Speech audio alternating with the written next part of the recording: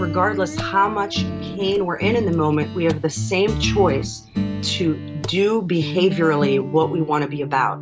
You're listening to Dr. Avigail Lev on Psychologists Off the Clock. Curious what psychologists chat about over coffee? We are three clinical psychologists and busy parents who love to talk about and explore the best ideas from psychology to use in our clinical work and in our own lives. I am Dr. Diana Hill, practicing in Seaside, Santa Barbara, California, where I specialize in compassionate, values-based approaches to living well. I'm Dr. Debbie Sorensen, practicing in Mile High, Denver, Colorado, where I specialize in rehab and health psychology and acceptance and commitment therapy. And from coast to coast, I am Dr. Yael Schoenbrunn, a Boston-based clinical psychologist and assistant professor at Brown University, specializing in evidence-based therapy for relationships. In this podcast, we explore how psychological principles can help improve your work, relationships, parenting, and health. We discuss the practices we use in the therapy room and bring you ideas from psychology to help you flourish in your own life. Thank you for listening to Psychologists Off the Clock. I'm so glad we're here together, Debbie and Diana, to introduce an episode on the topic of how we can behave in ways that are more in line with our values, even in relationships where we experience frustration or even deep pain. I spoke with psychologist and author Avigail Lev about this topic, on which she is an expert and has written a few books. And I think our discussion of how challenging it is to behave according to our values in relationships, especially relationships that bring up a lot of pain, is a topic that all three of us could relate to, both personally and professionally. Yes, you discuss with her some ideas from schema therapy, and I really wasn't familiar with this concept of, I didn't know anything about schema therapy, and I wasn't familiar with this concept of schemas, and how we really all come into relationships with early experiences that contribute to our expectations and these sort of interpersonal stories that we have, scripts that we have that just play out over and over and over again, and that really affect us. And I thought that was such an interesting idea. And when I learned about it through your episode, I could see it everywhere around me, and I could really relate to it from just my own life and my own relationships. It was really helpful for me clinically for this episode to show up right now. I was stuck in a couple of cases that I've been working with. And once I listened to the episode and then researched more into the different types of schemas, it became really clear what the client was struggling with. And once I had that framework, so in this specific example, it was an abandonment schema. And that's actually one you talk about quite a bit in the episode. So it's like, yes, I got some tools with this. But it became really clear to say, oh, this is the schema that's showing up. And when it shows up for you, this is how you move away from your valued action. And how do you want to be acting in this relationship? And how can you notice the schema of abandonment showing up and then sort of acknowledge it and then take a step in the direction of your values? So we did a couple of the exercises that you recommended.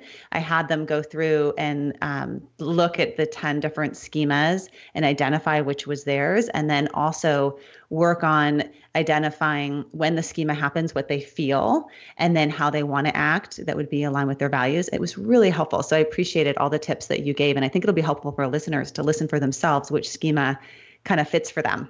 Yeah, absolutely. One thing that I think is great about this episode is that I think it's actually useful for clinicians, but also for all of us. All of us are in relationships, and for all of us, we bring our history into our current relationships. And sometimes it's really easy to see how somebody else is engaging in ways that are not helpful or that are hurtful, but it's harder to see the own patterns and contributions that we bring to the table. And so one of the ways that I think this episode is really helpful is that it can help us to elucidate more clearly the ways that our own histories and our own internal narratives play out. And she talks a lot about, using this idea of schemas to be able to take off those glasses and see our own contributions more clearly. So, whereas our narrative might be something like, I got angry because you hurt my feelings, or I lashed out because you were a bonehead, or I ignored you because you ignored me first, or I engaged in parenting that neither of us likes, but because you were far worse than I was. This combination of schema therapy and acceptance and commitment therapy really allows us to take a clearer look at our own contributions and to figure out how to be healthier and more in line with our own values.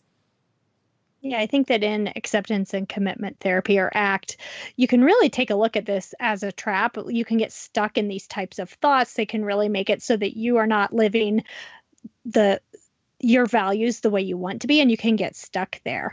And I definitely have clients where sometimes they're very fixated on like, this thing must change, this thing must change, and that just gets them nowhere. It's really not helpful. And so to be able to take a step out of that and take a look at what's going on is really important.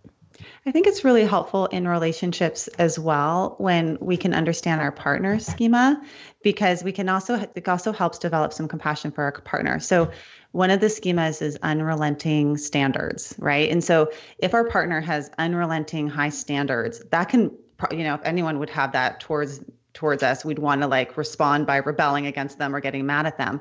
But maybe if we could understand, that's a schema that developed because of their early childhood experience of having a parent with high standards for them and how harmful that was, that they had to develop that, that schema as well. It helps us kind of soften in response to a partner to understand where it's coming from. And I think that that's also a real key component in working with couples, is seeing sort of the softer, more vulnerable emotion that's underneath some of the patterning. Absolutely. I think another really common example that I see all the time in my clinical practice has to do with sexual intimacy. And it's often the case where one partner might feel objectified when their spouse initiates sex, whereas the other partner may feel rejected and unattractive when their partner turns down sex. And so in this very tangible way, our schemas are getting triggered in the sexual intimacy domain. And if you had to label the schemas, they might be the subjugation schema and the defectiveness schema. So once you can identify them and sort of get to, as Diana was saying, the softer, more vulnerable side, then it becomes a lot more workable, because now you can develop some compassion and some ways to sort of address it, as opposed to just continuing on in this dynamic where you keep repeatedly triggering one another.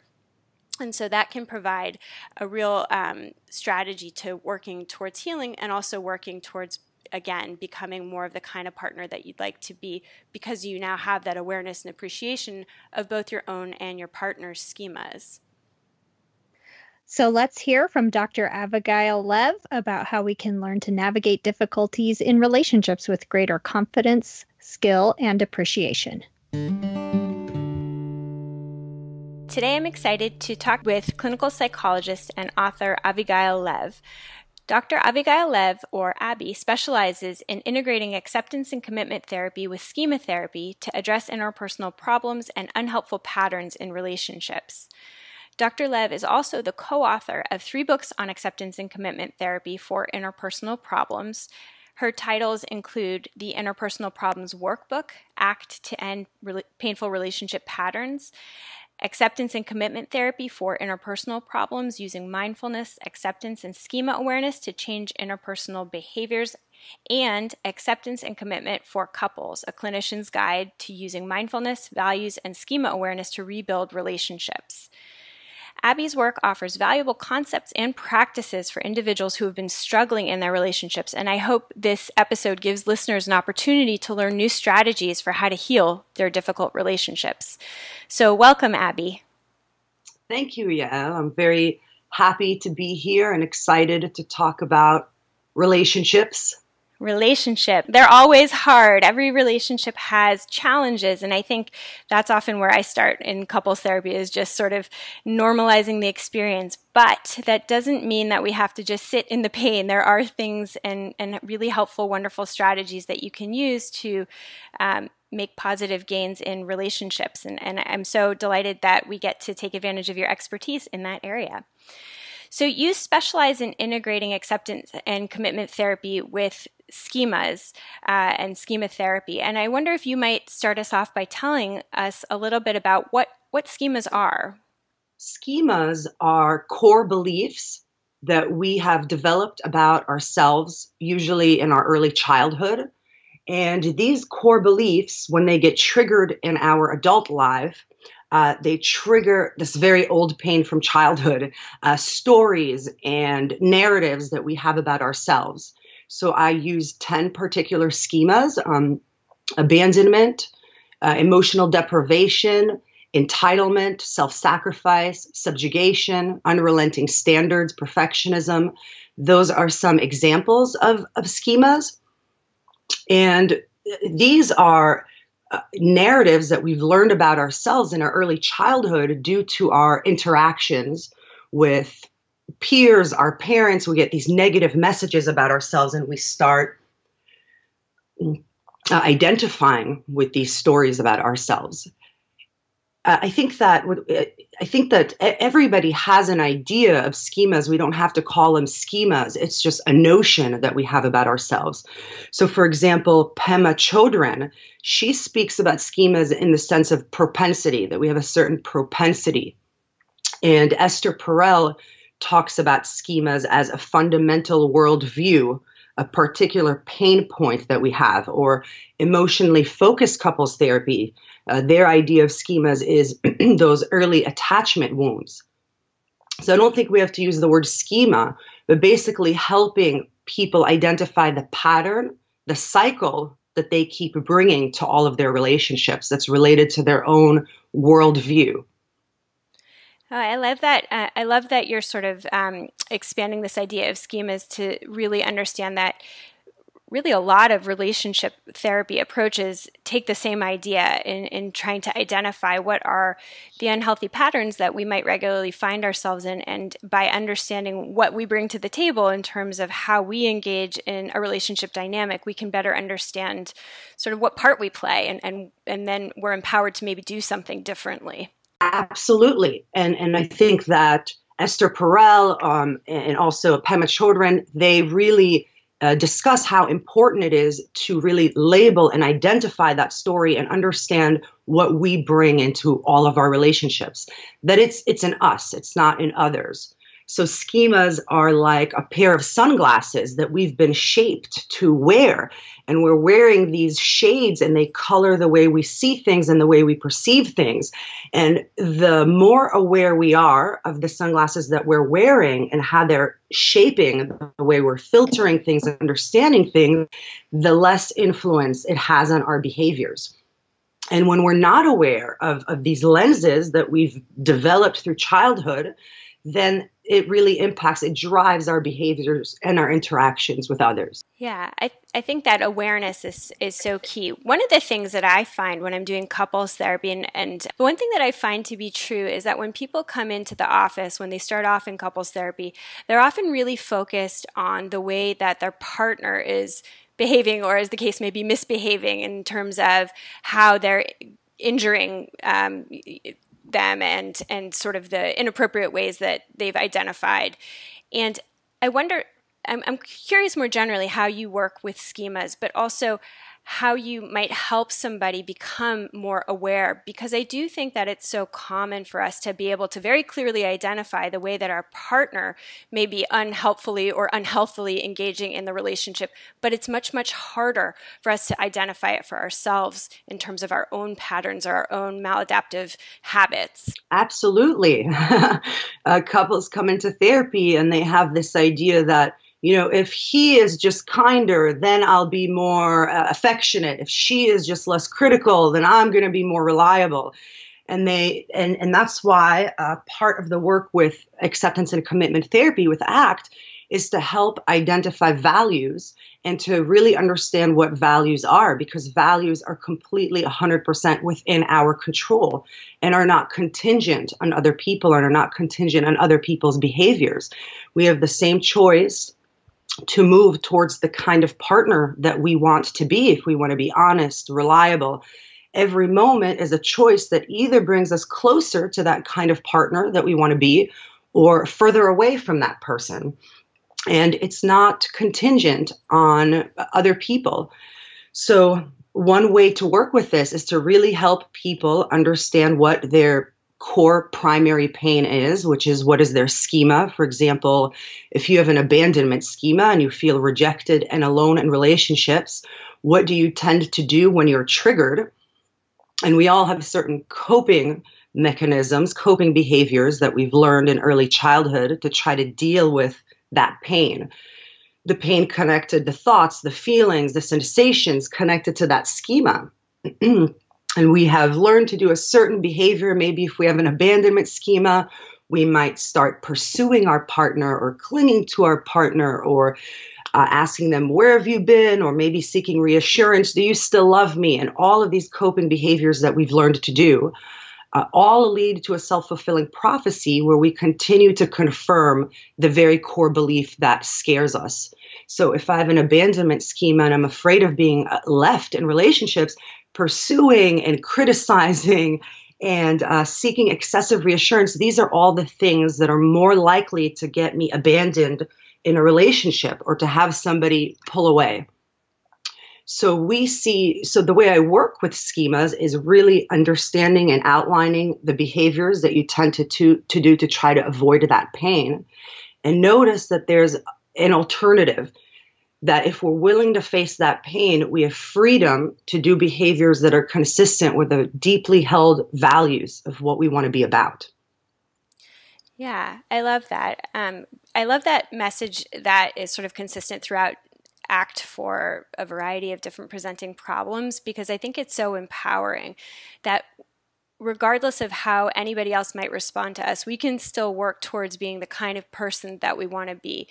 Now, I just want to say, I think that is really, really hard in the context of relationships. So, for example, if you have somebody who's really afraid of abandonment and they're partnered with somebody who may not be very warm or responsive, and you're telling them, we can empower you by identifying your values and you working towards being, your warm, kind, loving self, even in the context of being responded to by a partner who is, on the face of it, kind of cool in the way that they take in those behaviors. And so how do you help people sort of continue to engage in ways that are value consistent, even in the face of not getting what it is that they want in response?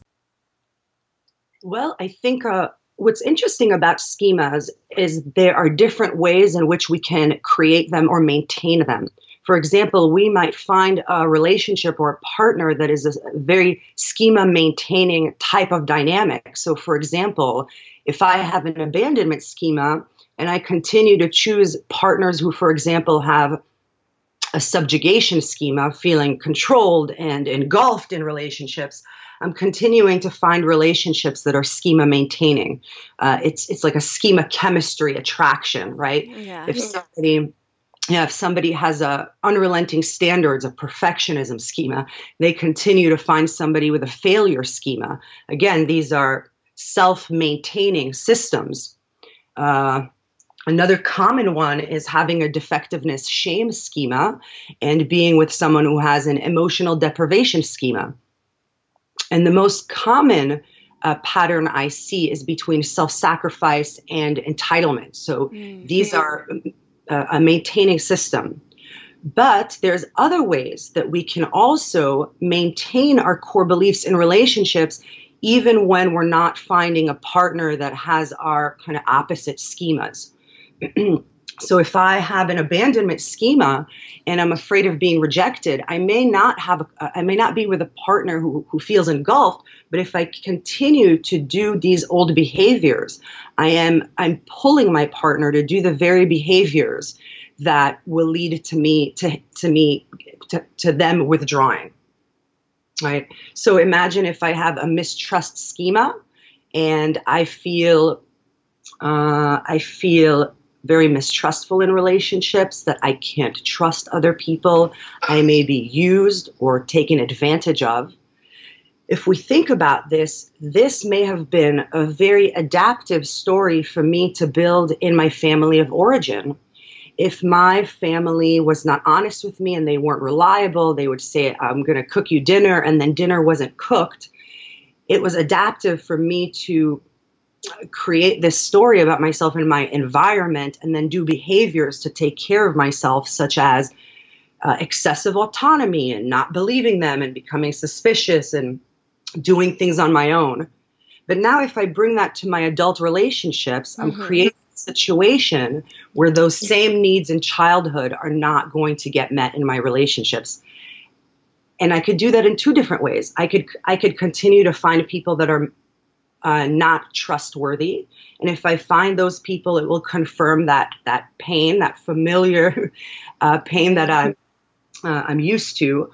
Or I could find somebody trustworthy, but then I do certain behaviors. I'm like, where have you been? What time was it? I become really suspicious, or I behave with excessive autonomy. I don't ask for help. I do my own thing. And so I never create conditions for that belief to get disconfirmed in that relationship. And so oftentimes when we help clients do new behaviors, you're going to get information about how much flexibility there is in that relationship. How much will your partner meet you where you need to be met versus whether you are in an intolerable situation and you are in a schema maintaining situation, and then you come up with, alternative solutions. Yeah. What I love about what you're saying is that you're sort of offering individuals the opportunity to sort of gather disconfirming evidence. And I think that's so important in the context of this schema work, because if you have this narrative that is so pervasive and so long-standing, we know from cognitive research that we have such a powerful tendency to confirm whatever it is that we already believe, right? You see that in politics, you see that in religion, you see that with morals, you certainly see that in relationships, right? If I think that if over time I've sort of come to see my partner as an unreliable person, I will sift in any information that confirms that he's unreliable, and I will ignore or dismiss any information that disconfirms it. It's something that very automatically happens. I actually in graduate school did some research on information processing biases, and they turn up all over the place in ways that happen sort of outside of our conscious awareness. And I think that one of the powerful things that happens when you make people more aware of what their schemas are is they have an opportunity to really look at the hard data and to actually actively look for opportunities to disconfirm. And so I think what you're saying is so important, because if you do have some flexibility in the system and to work with your partner, it really behooves you to say, I had this belief that my partner is kind of unreliable, but let me take a closer look at that. Let me sort of look for opportunities to allow them to provide disconfirming evidence. And maybe I'll find out that I'm not quite right. And maybe I'll find out that, part of what I've been seeing in their behavior is really me projecting some of my beliefs or some of my fears and protecting myself.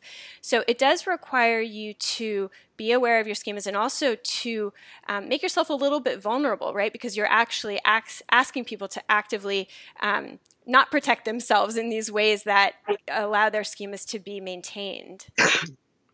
I think that there's a very important distinction here, that even though we are constantly helping people disconfirm their core beliefs, we're not actually doing that through challenging their beliefs or looking at their beliefs or arguing with their beliefs. We want them to do different behaviors and create more experiential. It's experiential, exactly. And so when it comes to the triggers, the schema-driven thoughts, feelings, sensations, the experience that shows up with their schemas, we're actually, through interventions, we're not challenging them or trying to fix or change any of these core experience. We're doing a lot of exercises, experiential exercises and ACT processes to help them build loving kindness and compassion and mindfulness with those feelings and thoughts. So it's not guiding and driving their behaviors. But ultimately, when we start doing behaviors that are aligned with our values, with the kind of partner that we want to be, we start seeing changes in our relationships, and changes in our relationships leads to changes in how we think and feel about those relationships. And what's interesting, too, is that the more that you could understand how your schemas play out, you start noticing that this isn't about your partner, right? Those projections that we put on other people, we start noticing where it's in us. If I have a self-sacrifice schema, I easily feel guilty, and I have a hard time making my own needs a priority, and I take responsibility for other people's behaviors and thoughts and actions. I could notice that it's probably not just hard for me to say no to my partner. It's hard for me to say no to my partner. It's hard for me to say no to my friends. It's hard for me to say no to my boss. And if I could notice that these are behaviors that go across my relationships, I could see that there's ways in which not saying no or giving in or giving up, those kind of coping behaviors, those experiential avoidance strategies are what continues to create and maintain secondary pain in my relationships. I don't say no, I give up, I give in, I avoid conflict, and then later I end up feeling even more guilty, like I'm not important, then I feel resentful, then I feel angry, I feel like my relationships aren't fair, and it's easy to then start blaming my partner. You're not fair, you don't take care of me, you're selfish. But if we start noticing the way our behaviors are impacting that and the way that our thoughts and feelings are driving certain behaviors, then we have a lot of freedom. And we could notice that this experience, we are a part of co-creating that dynamic in multiple domains and getting the same outcomes. Right, right. Yeah, it is. It's so empowering, which on the one hand is so cool, and on the one hand is so scary for most people, right? Because if you're responsible for some of the yucky stuff that ends up happening, then it's really on your shoulders, which can be overwhelming and really a vulnerable place to be. So I'm kind of curious. I wonder if you could walk us through some of the exercises that you might give an individual or a couple in session, and what kinds of things do you have them practice at home in terms of getting behavioral practice, having those kinds of experiences, and then also I'm particularly interested in the kinds of exercises that you might give to individuals in terms of managing the kind of schema pain that would come up when they're trying new kinds of behaviors and sort of leaning into that. Well, I'll start with the idea you mentioned about couples coming in and trying to get their partner to change. Mm-hmm. Good place to start. That's like the common experience. And honestly, I can understand that from a personal perspective, and I think most of us can. Like when I get into a fight with my partner, what I see is what they did wrong, right? And I think that's just so normal. So I just want to kind of point out normal that we might see the log in our partner's eyes instead of the speck of dust in our own. That's a good metaphor, yeah. So one thing I could have them do is clarify their values and write down a list of all of their values: honesty, consistency, affection, kindness, assertiveness. I'll have them write a list of their own values, and then I'll rate how important are these values to you, and then rate from 0 to 100, how consistent have your behaviors been with those values this week. And then on the other side, write from 0 to 100, how consistent have your partner's behaviors been this week. And then what I want them to take a look at is noticing that, let's say they've been compassionate at a 40% and their partner's been compassionate at a 30%. They've been kind at a 20% and their partner has been kind at a 20 or 30%. Or they've been assertive at a 10 and their partner has been assertive at a 30. To kind of notice that you could either choose to focus on your partner and getting that line, right, that to change, or you could start first focusing on you and getting yourself as close to those values as possible. And then when you're at 80s or 90s on your column, and just focus on your column and look at what's important and start focusing on changing your behaviors. And once you're there at 80s or 90s, then you could just notice what happens in the relationship and where your partner ends up. Maybe your partner changes. Maybe when you're more compassionate, they're more loving. Maybe when you're more assertive, they're more considerate. Or maybe your partner doesn't change. And wouldn't that be interesting information to pay attention to just notice rather than trying to get them to change and control them? Wouldn't it be interesting to just kind of watch what happens when you behave as you truly want to be? And this exercise, there's lots of different fun things that you can do with it because people with different schemas tend to have different propensities. So for example, somebody with an unrelenting standards schema, with a perfectionism schema, they want their partner to be perfect on everything, right? And with them, I help them distinguish a little bit and look at what values are important and help them identify what is your ideal situation, what is an acceptable, tolerable situation, and what is intolerable. And notice that if you're not falling into an intolerable situation, or if your most important values, if the ones that you rated at a 10 are really working out, to notice how do you behave and what do you respond around the ones that are important at an 8 and your partner is doing them at like an 80 and you're still dissatisfied, right?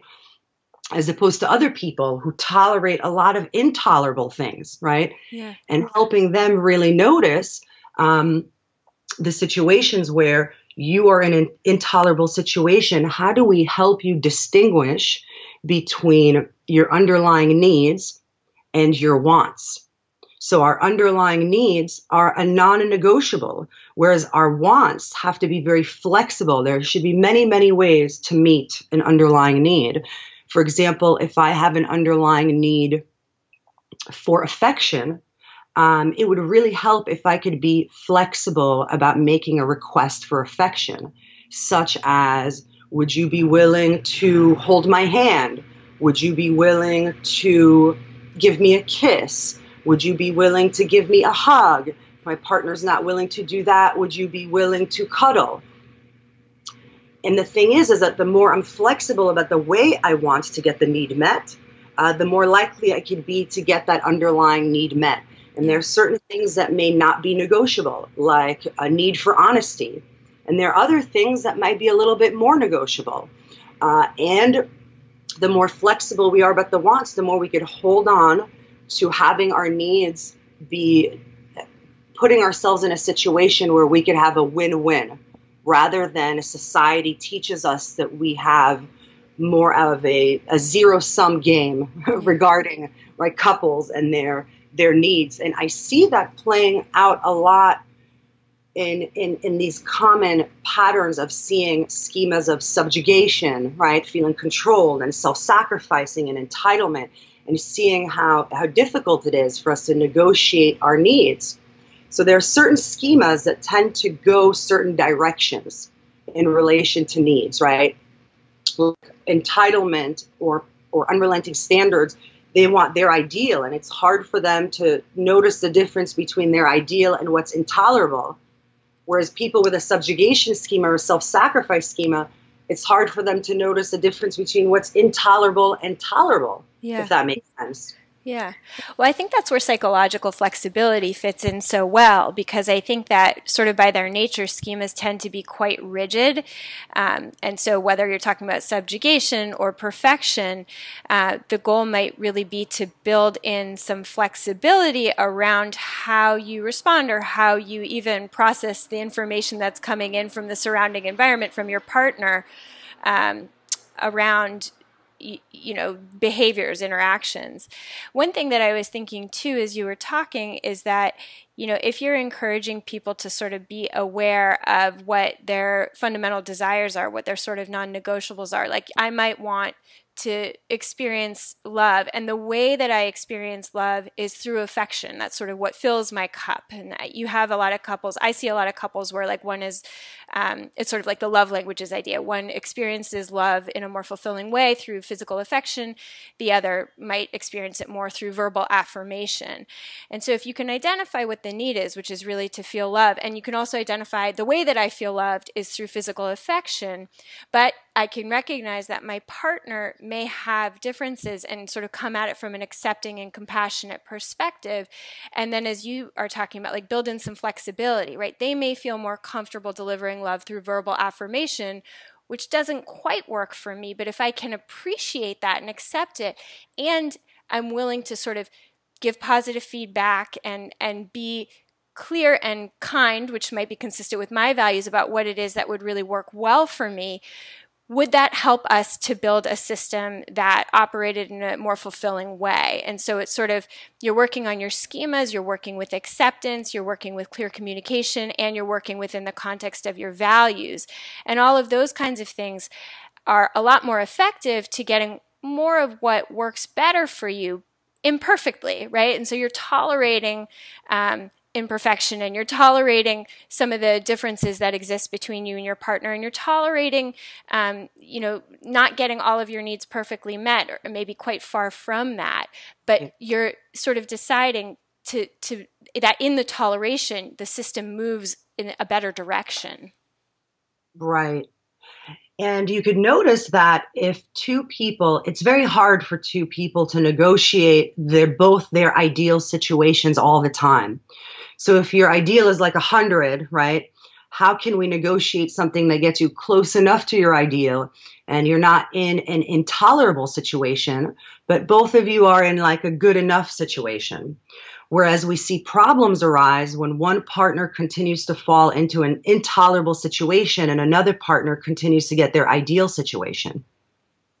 So I think helping couples and clients negotiate in ways that describe their underlying needs, that really validate the core pain, and that helps them see things in win-win scenarios rather than if I win, you lose, and if you lose, I win.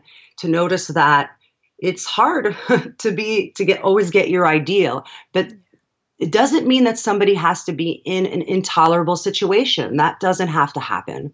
Yeah. And I think when you speak about the tolerating, that is a very important piece in the treatment, is helping partners really understand what is the part of their own schemas and their conditioning that is unavoidable, that will be there in all relationships. We all feel moments of being rejected, of being alone, of being deprived. There's certain just experiences that show up in relationships, especially from our own propensities, that continue to show up. And the important question is, what do you want to be about when that shows up? Yeah. What kind of person and partner do you want to stand for when this pain, this familiar pain, shows up for you in relationships? Yeah. Yeah. I often think of myself as like the myth buster in couples therapy, like reminding people or just telling them even for the first time that, pain is a part of any intimate relationship. It's unavoidable. And that what separates couples that do well from couples that really struggle is that those that do well figure out how to use that pain to get to a different place, how to work together through it, how to make it a team project. And like you were saying, it's kind of like if one person wins, then both really lose. You have to sort of figure out a way for that the couple can get together as a team versus the problem, and that it may not ultimately be either of their perfect outcomes, but if they're in it together and sort of helping each other try to meet whatever fundamental needs exist, then really they both win, even if neither of them gets their ideal. And I think that that's so important. I am kind of curious. I had two questions. So one is that I'm curious if you have any specific strategies that our listeners might be able to practice that relate to tolerating schema pain, right? So this idea that, for example, if I worry about being abandoned and I am taking your advice and trying to practice engaging in leaning into that schema pain and sort of allowing my partner to disconfirm. So not sort of avoiding them or avoiding talking with them when that schema gets triggered. What are ways that you suggest that people handle that deep pain that might come up when that deep fear arises? I encourage my clients to really move in towards the pain, especially using emotion exposure, in the sense that if somebody is afraid of a spider, we might take tiny little baby steps to bring that spider closer. We might talk about the spider or take pictures of spiders, look at pictures, look at movies. But at some point, we would want, in very small steps, to have that spider kind of sitting on our hand and notice that it's not so bad. And that is the same thing that I want to help my clients do with their schema-driven feelings and sensations. Those are always going to continue to show up. They're with you. They're unavoidable. And how do we want to relate to them? Do we want to relate to them like they're the enemy? Or do we want to relate to them a little bit more like a crying baby? And when the crying baby is kind of screaming over here in your ear and you're holding this baby, you're not going to push that baby away. You're not going to go, shut up. You're in so much pain. Why are you in this pain? What is your problem? What do you need? Oh, I can't stand it. I can't stand it.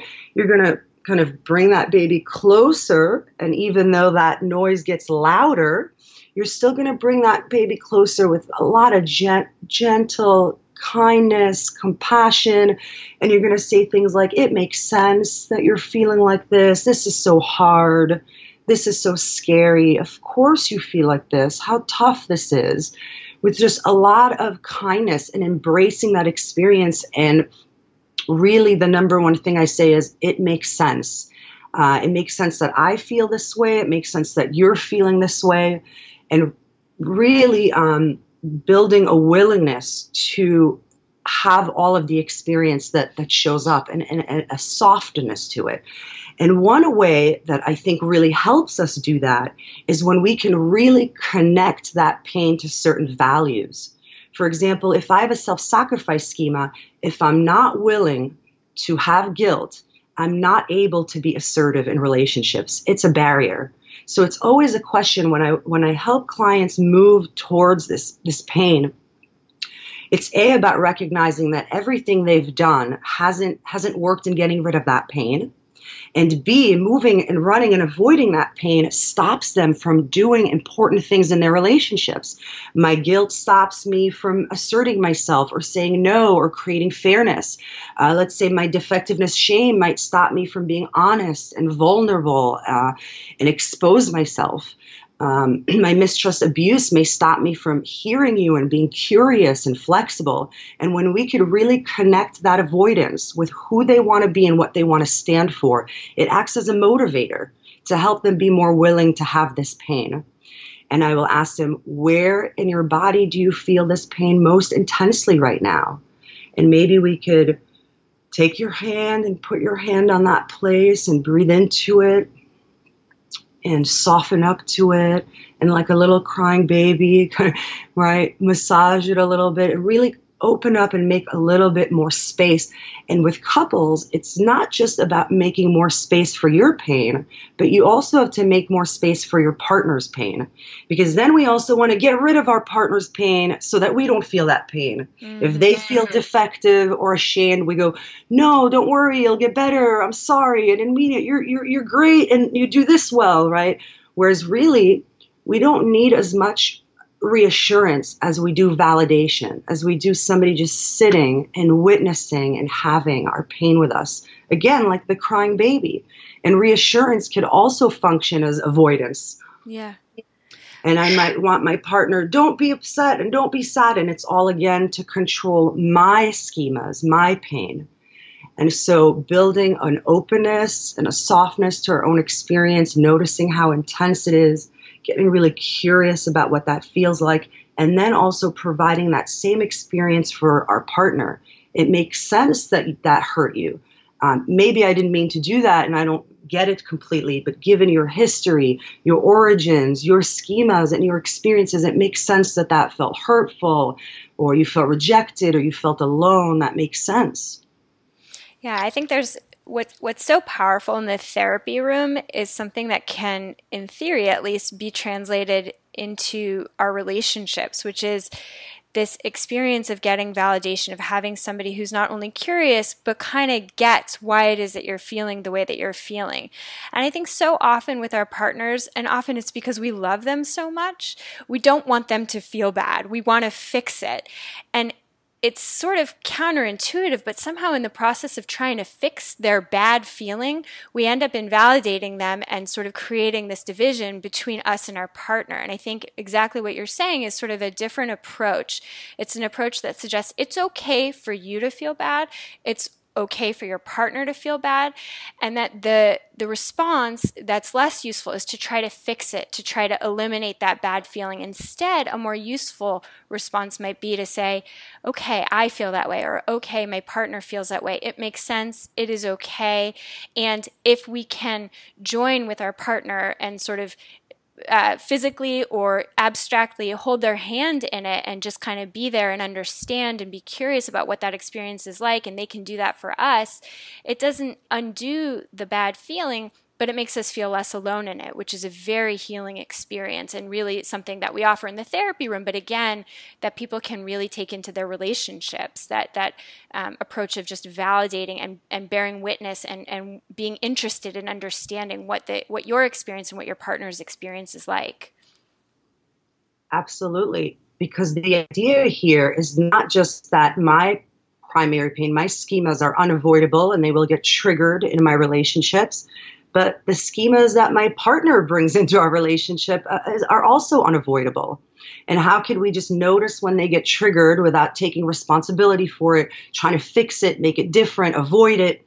How can we just notice that and really validate and stay with it and notice that regardless how much pain we're in the moment, we have the same choice to do behaviorally what we want to be about. Even if I'm angry, I have the same choice to stay curious, to stay flexible and assertive, that no matter what the ways that our thoughts and our feelings are pulling us to kind of engage in these old behaviors that fool us into thinking that we could avoid certain pain temporarily, that ultimately we have the same choice in that moment with all of those schema-driven thoughts and feelings to do the behaviors that bring us closer to who we want to be and what we want to be about. Absolutely. One of the things that I am thinking about as you're talking is this wonderful worksheet. I'm trying to find it as we're talking that you had that people can download along with, I think it's your most recent book, and we'll link to all your books on our website. But you talk about I think it's something like 10 different relationship domains, and in the worksheet, I think you have couples or individuals. Oh, here it is. No, that's not it. You have individuals identify their values in each of the different relationship domains. So I just wanted to give you a moment to talk about that, because I thought that was so cool that it's not like you have, my relationship, I want to be honest. You actually separate it out into like communication, sex, parenting, money, affection, work, conflict, decision-making or negotiation, friendship and extended family, and then shared activities. And I think it can be useful to sort of identify in each of the relationship domains, as you have couples do through your worksheet, what are their top values, in, for example, sex. What are the most important ways that you want to be in your sexual relationship with your partner? And that'll look different than the top important ways that you'd like to be when you're having a conflict with your partner. The more specific we could be about the situation, the more likely we could make a behavioral change. So if I could really think about what do I want to be when I'm angry, plus what do I want to be when my mind is telling me that it's my partner's fault, plus what do I want to be about when my heart is racing really fast, when we could connect all of those things, we're more likely to do a different behavior. Anger is something, when I think about anger, my values are about being curious and being flexible and being assertive. And often when we look at these different relationship domains, sometimes they could look radically different or sometimes they could look very similar. And I am a very firm believer that values rarely conflict. And if we find a conflict within our values, it's usually related to these different domains or around having the time for these domains.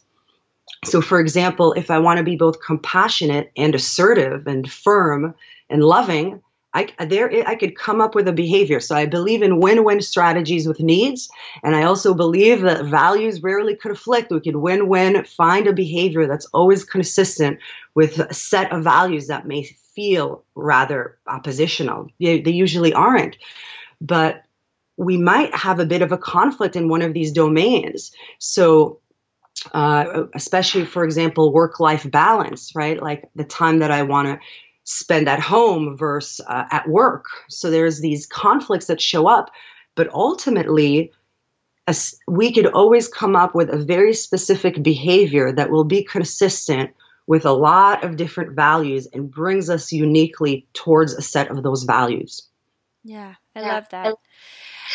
And I was just sort of thinking that it might be lovely for our listeners to have some take-home messages. So whether or not you're in a conflicted relationship, I think that a lot of the things that you've talked about today can help us all to develop happier and healthier relationships. So if you're starting from a good place, you can still build further in the positive direction. And if you're stuck in an unhealthy relationship, there are lots and lots of different ways that you can build towards a happier, healthier place. And so, I think that you've talked about so many things, and I don't know sort of for you what are the most important take homes, but I'll say that one of the things that I think you kept coming back to that I think is just so important is to really reflect and clarify with yourself, what kind of a partner do you want to be? Who do you want to be? Sort of aside and sort of outside of how particular your partner might respond to you, what is it that you want to stand for?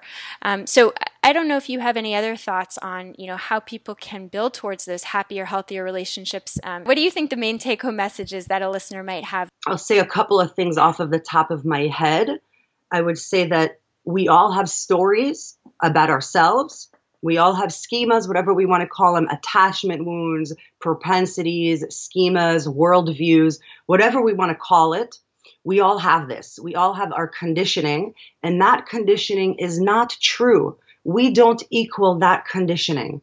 That conditioning is nothing to do with us, but it's not our fault, but it's our responsibility. We have to then notice this conditioning and then notice that all of the thoughts, feelings, sensations, and experiences that show up, our internal experiences related to that conditioning, does not control our behavior. Something else is in control of our behavior.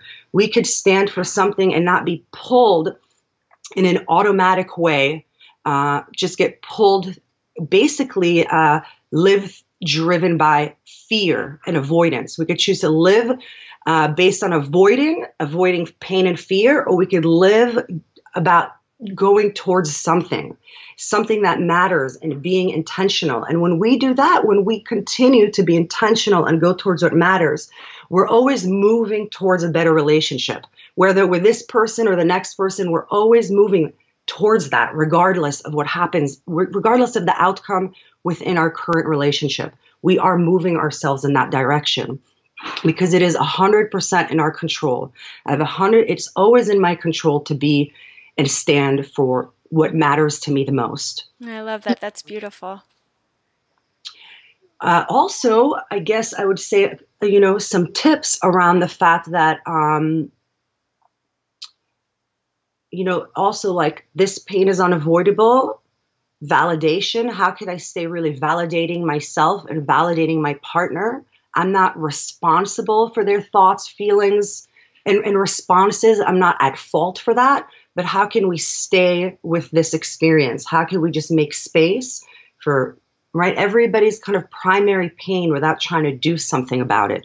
And also notice that we could still stand for what we want to be about.